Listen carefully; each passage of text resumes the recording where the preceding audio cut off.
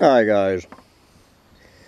It is, you will be shocked to hear, an unbelievably over the top, spectacularly gorgeous, and I mean, I am talking a seriously postcard perfect day here in the end times at Bugs in a Jar Farm. It is this gorgeous Wednesday morning,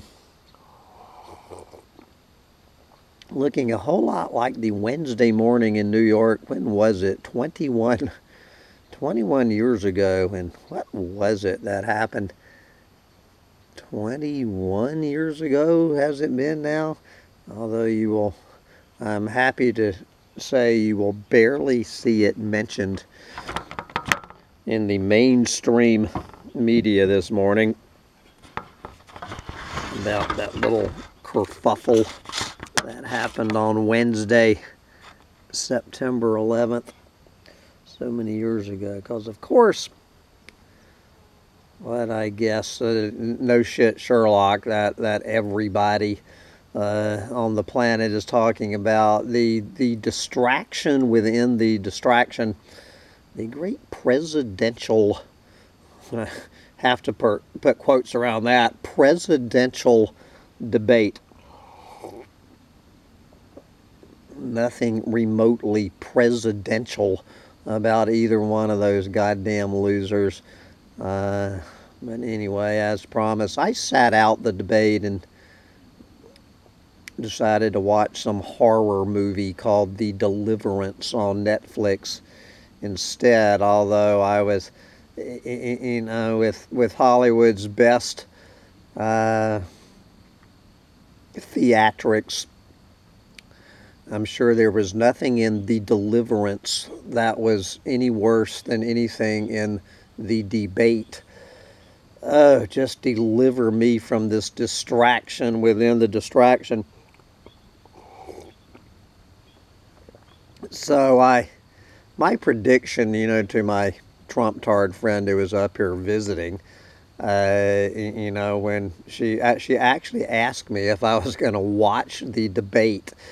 And I said I would rather roll around naked in a nest of fire ants than watch that debate between these two lying sack of shit, planet-eating corporate whores.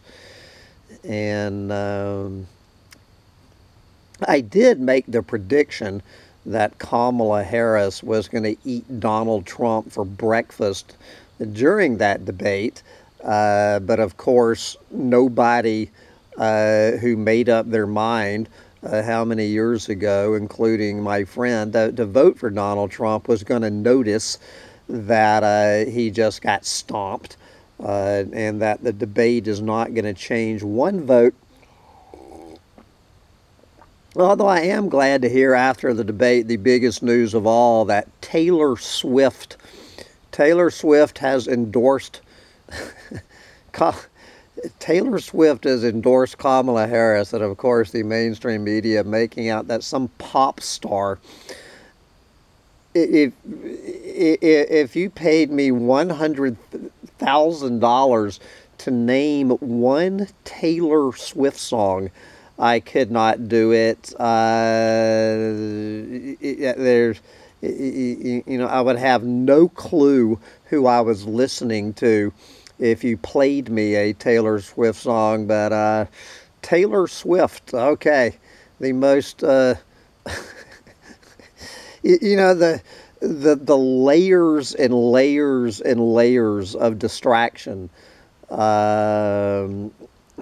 When the most important endorsement you can have in this country as a presidential candidate is from some moronic little pop star. Just the layers of clueless fucking morons. But maybe Taylor Swift got some votes for Kamala that she wouldn't have had otherwise. But of course, just skimming the headlines, One of the headlines I saw, I've addressed this years ago. Something did Donald Trump say it last night, or do I have this something about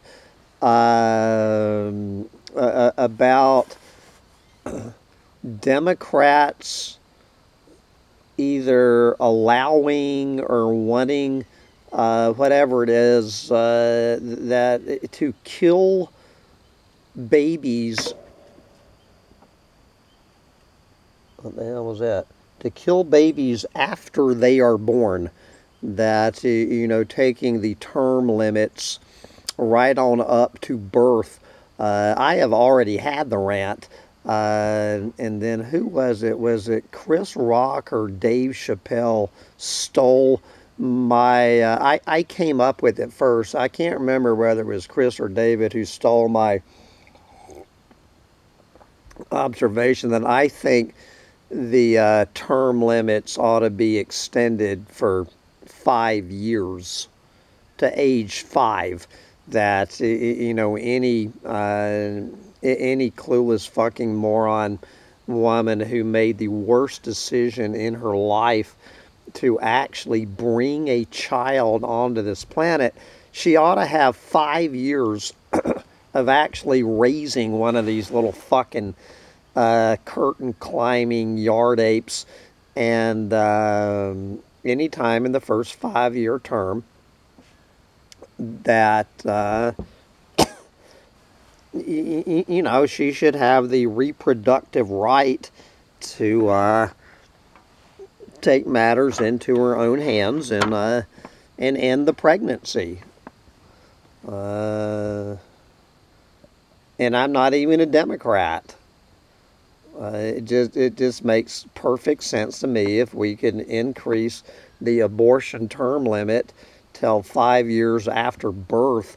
That this planet would be in a hell of a lot better shape than it's in. So anyway, but I've had this rant a couple of times, so I don't need to repeat myself. I am on the record for throwing my full support behind women's reproductive rights to extend abortion term limits to the 5th year after birth. And I'm waiting around for a candidate to agree with me on that. But the other one is this thing, and I've been seeing, I haven't really dug down that deep. Something about, is there a story going around that Donald Trump and these other Republican fearmongers talking about immigrants eating cats? Immigrants eating cats. And all I can say is hell yes, hallelujah, open the borders to as many immigrants as we can. I have been saying for years that we need to kill every motherfucking cat on this planet. I will put a small asterisk by this for my cat lady friends such as Sandy. Now, we have 2 cats right here at Bugs in a Jar Farm, and they are indoor cats. Sandy, I think, has 7 cats.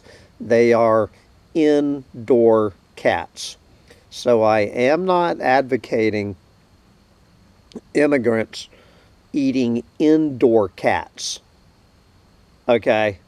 I will draw the line at indoor cats and obviously neutered indoor cats so they don't get out of the house and bring more cats onto this planet. Cats are a major threat to life on this planet. Anything that we can do to eradicate these motherfuckers off the face of this planet.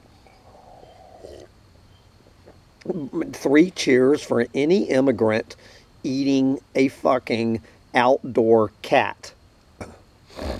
If you let your cat out of that fucking door, neutered or not, neutered or not, you know, you should just accept the responsibility that you are giving license for any immigrant to eat your cat. I think this is the highest and best use of an immigrant. Well, I mean, I can think of plenty of uses for immigrants. I wish I could find a fucking immigrant in the state of New York, and they could do some goddamn work around here. I got plenty of fucking work for half the goddamn population of Haiti right here at Bugs in a Jar Farm. But while I'm sitting around waiting for one single fucking immigrant to show up, for Greg Abbott to send a busload of fucking immigrants to Ithaca, New York, I've been pleading with Greg to send us some goddamn immigrants. Ron DeSantis, can you send us some immigrants? But while I am waiting, I'm hoping that I think every immigrant, it should be a requirement for an immigrant to get your green card.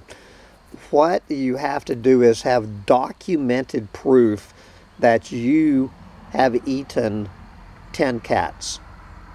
Okay, well, of course, you need to be sterilized, just like the cat. First, we sterilize the fucking immigrants at the border, which has been the ham-bone immigration policy for years. And this isn't just this country. You know, that's been my immigration policy for any time anybody emigrates to another country. The receiving country, I don't give a fuck who it is, should, number one, sterilize that person. But I'm going to add a second part. First, they need to be sterilized.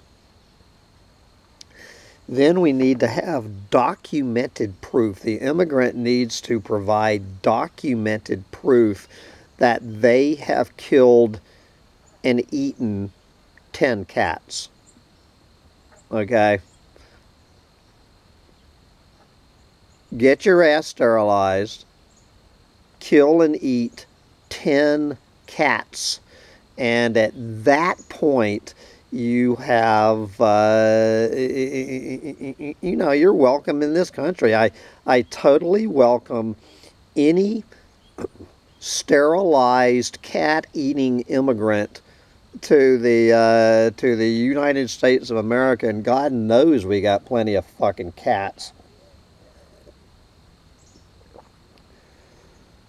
Oh, Lord. Goddamn cats. They are killing machines. Now, of course, some people might claim that this thing right here is a killing machine. Right here, this dog, Sancho, is 10 years old, and you know, he dedicates his life to killing chipmunks. In 10 years, I have never seen Sancho Panza actually kill a chipmunk. I have never one time seen a chipmunk hanging out of Sancho's mouth. I have, I think, seen him kill 3 squirrels in 10 years. 3 squirrels, maybe 10 mice. As far as I can tell, since the day he was born, any cat worthy of being called a cat will kill more animals in one day than Sancho has killed in 10 years. Now, In birds, I have never seen Sancho Panza kill a bird. Sancho will not get anywhere near a bird. We fixed that the day I got Sancho Panza. We had a come to Jesus meeting about him chasing chickens. I had this little dog for about 30 minutes. The one rule he had at the eco village was not to chase chickens. So you can imagine the first thing he did. And we had a come to Jesus meeting the day I got him. And ever since then, if it has a feather on it, anywhere on its body, if Sancho Panza determines there is a feather on this creature, you know, a baby duckling, even though it doesn't have feathers, I guess it has fuzz, could come peck Sancho Panza between the eyes, and Sancho would not kill it. So, and we will put a, let's put a pit bull caveat on there that, that it can either be 10 cats or one fucking pit bull. Any immigrant who comes up, and again, we'll limit it to outside. If an immigrant wants to like fast track themselves to American citizenship, although this should be true, you know, the citizenship of whatever country, U.S., Canada, England, France, whatever, wherever they are, obviously they need to get sterilized. That pretty much is just almost redundant. And then they need to start killing 10 cats. But if the universe sends them a fucking pit bull that, you know, taking out one pit bull is equal to 10 cats. So this is, I am honing the Hambone immigration policy. So forced sterilization at the border.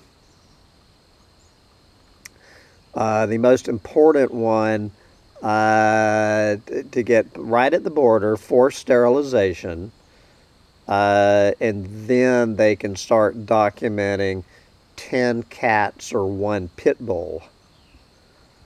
And obviously I cannot wrap up this rant without a nod to Bill Gates,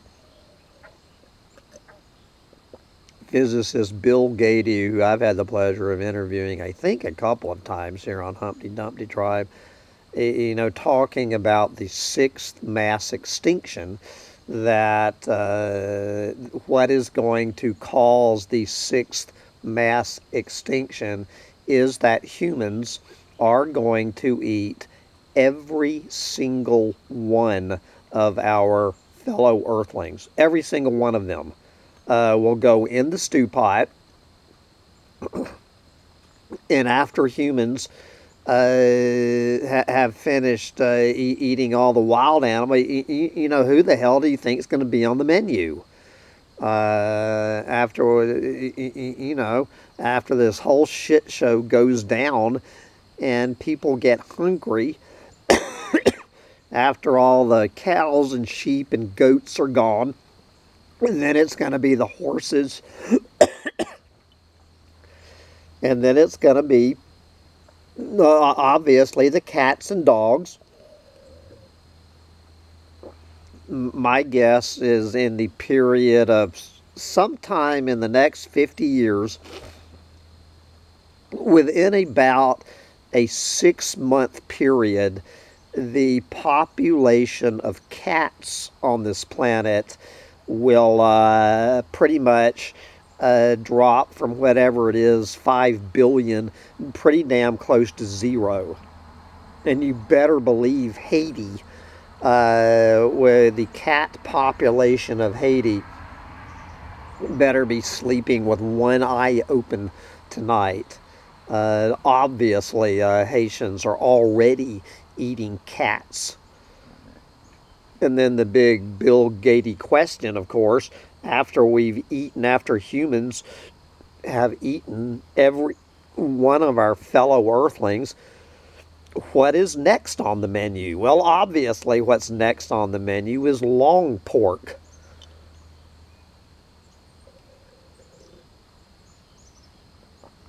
Anyway, so that is an eco-Nazis review of the distraction within a distraction presidential debates that I never watched, but I have to wrap this up because it is a spectacularly gorgeous day. And me and the little dog have to go to the dump, take a bunch of shit to the landfill for our fall run to the dump, and then fill up the trailer with mulch, which means this mulch means chewed up trees. Get out there and enjoy mulching the planet while you still can. Bye, guys. All right, little dog, are you ready to go? No, we're not. You ready to go try to kill a chippy? You need to take some lessons from a cat.